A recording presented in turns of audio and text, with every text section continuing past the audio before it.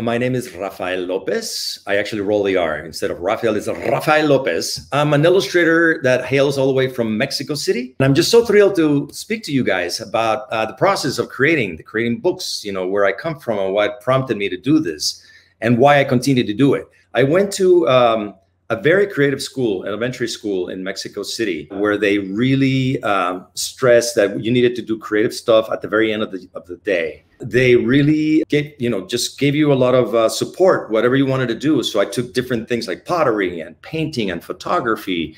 And I did like little puppets and stuff. And then I had an opportunity to go to England with a friend of my parents. He was a painter that lived in England for a while. And while I was there, he encouraged me to keep track of my whole experience while I was there and create my first children's book, basically. He says, you're not going to go back empty-handed. And I want you to reflect on what you've done and create images of your experience. So it was 1974. I was 11 years old, and I created my first official children's book. For this book, we've got the whole world in our hands. This was really fun because the song was perfect for creating a book that was very current to our current issues. I remember I was in Mexico, and my mom likes to do sewing and knitting and stuff, and she had this ball of yarn.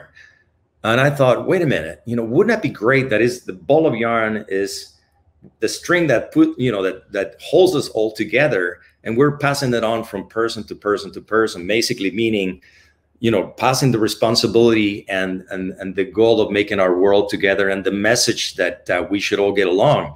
So that's why you see this string coming, passing through the book. I'm going to show you my wall. No, here's the other one. There's a wall right here. This wall is where I put all my drawings, and I see if there's any like gaps in between, if there's things that don't make any sense. So I go back and forth and I paste things around. So this is my wall where everything takes place, and I find the continuity, and there's have to be some congruency with the whole story.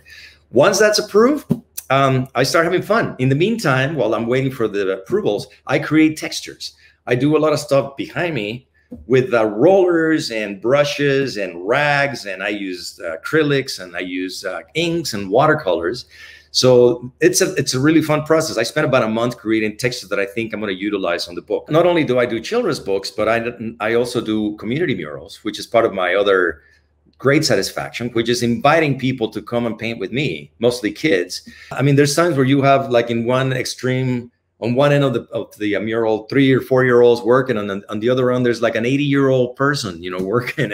It's incredible. It's the whole community likes to come and participate and be together. And what I like about that, it's that the mural is just an excuse to bring the community together. So I want my books to be this kind of a little secret chest thing that every time you reopen it and you flip that page, you see something that you missed the first time or the second or third time. And then you finally find it, and you go, wow, that's pretty cool. And I think that young readers are very sophisticated, and I'm sure that they love to find new things in the story, to go back and go, whoa, I missed this part, and then they can interpret it in a different way. So thank you again, everyone, for this opportunity, and have a wonderful day and a wonderful beginning of the school year. Take care.